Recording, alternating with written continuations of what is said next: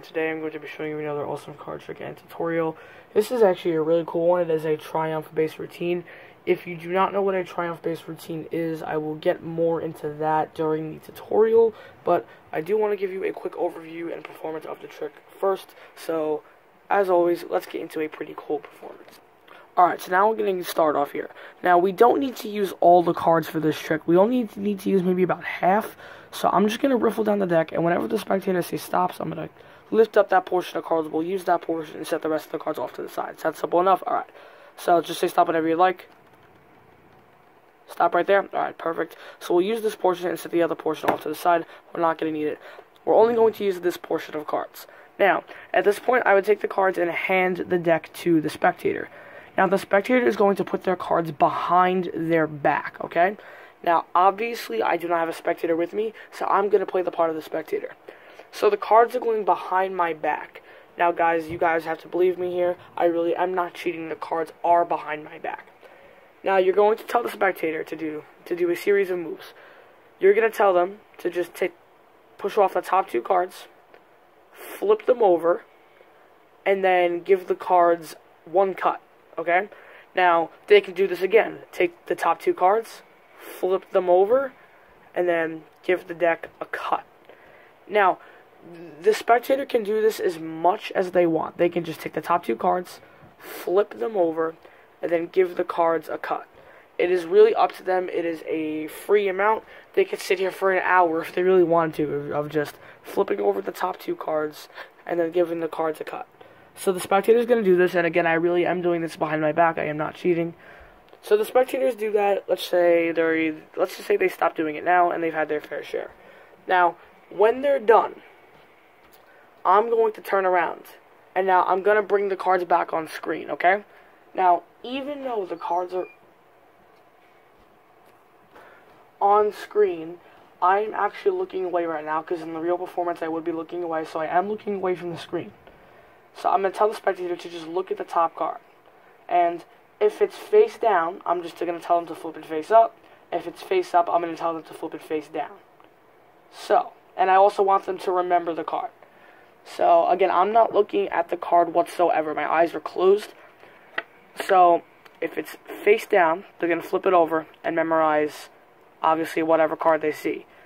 If it's face up, then they'll remember the card and then flip it face down. So there, I flipped it. Make sure you remember that top card. And then I'll tell them to give the cards a cut. So now I can look now. So I honestly have no idea what the card is at this point. I really do not know, and I do not know anything that happened. So now they're going to hand the cards to me. And I'm going to put the cards behind my back this time. And again, the cards really are behind my back. And now what's going to happen is even though I'm doing this all behind my back, I am actually going to try my best to sort through all of the cards. And even though I'm not looking at the cards whatsoever, I am just going through the cards and seeing if I can find your selection even without looking at them. Now, I know that seems next to impossible, but trust me, I can make this happen. Okay, I think I've done it. Okay, I'm going to bring the cards back from behind my back. And now, I think I should have successfully done this. I'm going to take the cards, I'm going to spread them out across the table. And you'll notice that after I went through all the cards, and keep in mind this still was behind my back, I was able to only get one card face down. And it should be your selection, the 3 of clubs. So anyways, guys, that is the trick. I hope you guys enjoyed it. So now let's get straight into the tutorial. Alright, guys, hopefully you stuck around for the tutorial. So this is a really, really good one. Most spectators cannot make sense of how you pull off this trick, but it's actually a lot simpler than it seems. So let's get into this tutorial. Now, as I mentioned in the performance, this is a Triumph routine. If you do not know what a Triumph routine, I'll explain it now.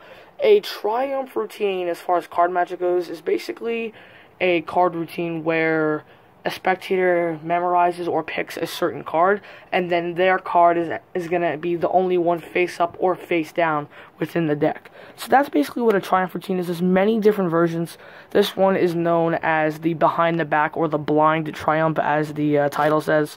So let's just get into how to do this. So there is a setup to the deck. You do want to remove 20 cards, so let's do that now. 1, 2, 3, 4, 5, 6, 7, 8, 9, 10, 11, 12, 13, 14, 15, 16, 17, 18, 19, 20. 20 cards. Set the rest of the cards off to the side for now. Don't even worry about them. Now, as of right now, all the cards are, of course, face down. But what you want these cards to be, here's the setup. You want them to alternate, face up, face down, face up, face down, face up, face down, and so on. So, you're going to start doing this now. Place the first card face up. Make sure the first card is face up. That's really important. So, face up, then face down, then face up, then face down, then face up, then face down. Then just keep going on like this until you've set all the cards. So, just like that, boom. And the way you'll know if you did it right is if both sides are face down cards. If the first card you put down is face down, then both ends are going to end up being face up, and you don't want that. You want both ends to be face down as shown here. So now, of course, you have all the cards alternating face up, face down, face up, face down, and that's exactly what you want. Now, again, the spectator does not know this, so just be careful when you're handling the cards not to flash that. So now you're going to come back to the rest of the deck, and then you're going to take this, and now you're going to hold a break. So you have a slight pinky break between the rest of the deck and your 20 preset cards. So now you'll take the deck, and you'll be like, alright, yo, I got a card deck I want to show you. So you come in with the deck, and you say, okay, now, most tricks, we use basically the whole deck, but we're not going to be using the whole deck today. We're only going to be using a small portion, maybe about half the cards. Because 20 cards is almost half, so you'll say about half. And you're going to riffle down the side of the deck, and they can say stop whenever they really want. It's truly a free choice. Now, when they say stop, you're not really lifting the deck out where they say stop. Let's say they say stop here. You're going to close the deck, and then you're going to lift up from that pinky break. So obviously, you're only lifting up those 20 cards. So let's riffle down. They say stop, close, and then lift up the 20 cards. That's pretty self-explanatory. It's kind of like a riffle force. Take the bottom half and set it off to the side. It is not relevant for this trick whatsoever. So now the only cards in your hand are, of course, your 20 preset cards, face up, face down, face up. Now, again, just be careful not to flash that, because obviously the spectator's going to know something's up. Now, you're going to hand the cards to the spectator, and the spectators are going to put the cards behind their back. Now, obviously, for the tutorial, I'm going to keep it on camera just so you can see what's actually going on here. But reality, what I'm showing you is really behind the spectator's back. So, the cards are behind their back. Now, here's what the spectator's doing. You're going to tell them to take the top two cards, tell them to push over the top two cards, and just flip them over. And then give the cards one cut. Now, notice, like I said in the performance, they can do this as many times as they want, because it does not change the order of the deck. The deck will still be face up, face down. Here's the reason. So look, we have face down, face up, obviously, right? If you flip over the top two cards, it's still face down, face up. Nothing changes. And if you just get the cards, it'll change where the cards are, but it does not change the face up, face down order. Everything is still the same. And don't worry, let's say they cut to a face up card, right? Everything will still be the same, because take a look. It'll be face up, face down. If you flip over the top two cards, it's still face up, face down order. Just give the cards a cut, and then you will be fine. They can do this as many times as they want, but the deck will always stay the same. It does not matter how many times you can keep going on like this. They can do it for 3 seconds or 3 hours. It doesn't matter. The order will not change. So I think I've emphasized that enough. Let's move on to this next portion of the trick.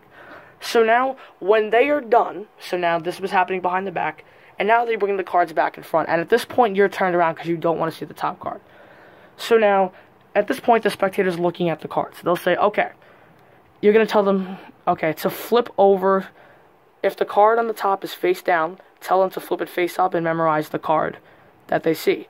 If the card is face up, just tell them to flip it face down, but make sure they memorize the card. So either way, they're basically memorizing the top card and flipping it over. So, in this case, the card they're looking at is face down, so they're going to turn it face up.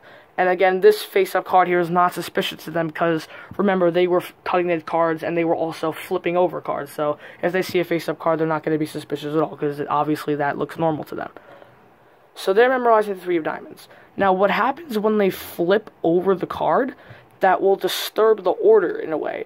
All the cards will be in the face-up, face-down order except for the top 2. Now, it's face-up, or face-down, depending on the order, or depending on how the cards landed at the end. And then tell them to just cut the card to the middle, just like this. So now, again, what this does is you got face down, face up, face down, face up. The cards are still in the same order, except there are cards that are misplaced. This one area, it's just a bunch of face-up cards. That's what that does to the deck. And this is important now. Now, you're going to take the cards from them and put the cards behind your back. But again, now I'm going to bring the cards in front just so you guys can see the exposed view of what's going on. And now what I'm showing you is what's going to actually be going on behind my back. You're going to say, okay, I'm going to try to feel for the cards and see if I can get it. Now, this part may take some practice. All you're doing is in-jogging and out-jogging the cards. You're starting with an in-jog and then going with an out-jog. Now, the only practice is actually doing this movement behind your back. Maybe a little odd, so just practice this little movement before you do it to your spectator. But, okay, so in reality, what I'm doing is I'm in-jogging and out-jogging cards behind my back. And you'll notice all the face-down cards are going in one group, and all the face-up cards are going in another group. Now, again, this 3 of diamonds was the one they memorized. It was disturbed, so normally this would be a face-down card, but since they flipped it up, it's a face-up card. So this one goes to the in-jog. Now notice that was the only face-up card to go in the face-down section. And then if you carry out the rest of the cards, everything is still normal. So all the face-up cards are in one group, and all the face-down cards are in another group, except the face-down group right here happens to have one face-up card in their selection. Now what you're going to do is from here, again, this is still going on behind my back. You're just going to peel out all of the out-jogged cards and flip them over. And then bring the deck around. So now the trick is over from here, and it leaves you with one of 2 scenarios. Either all the cards are going to be face down, and their selection is going to be the only one face up, or all the cards will be face up, and their selection will be the only one face down. So, yeah, anyways, guys, that is the trick. I hope you guys enjoyed it. Let me know what you guys think. Make sure to leave a comment below, like this video, and of course subscribe to the channel. We still only have 78 subscribers. Please, guys, help me reach 100 subscribers. That is my first goal, and my goals will get bigger from there. If you want to know more about my subscriber count goals, you can check the About section on my channel. And I'd also be very appreciatory if we can hit that 80 subscriber goal by the end of this week. So we just need 2 people. Just 2 people to hit that subscribe button. So come on, guys, pull through for me. But yeah, again, just let me know your thoughts, what you think about this trick. And yeah, I will definitely see you guys in the next video, so make sure you stay tuned. When it comes to magic, follow your dreams. Cardtrix 8 signing off. Peace out.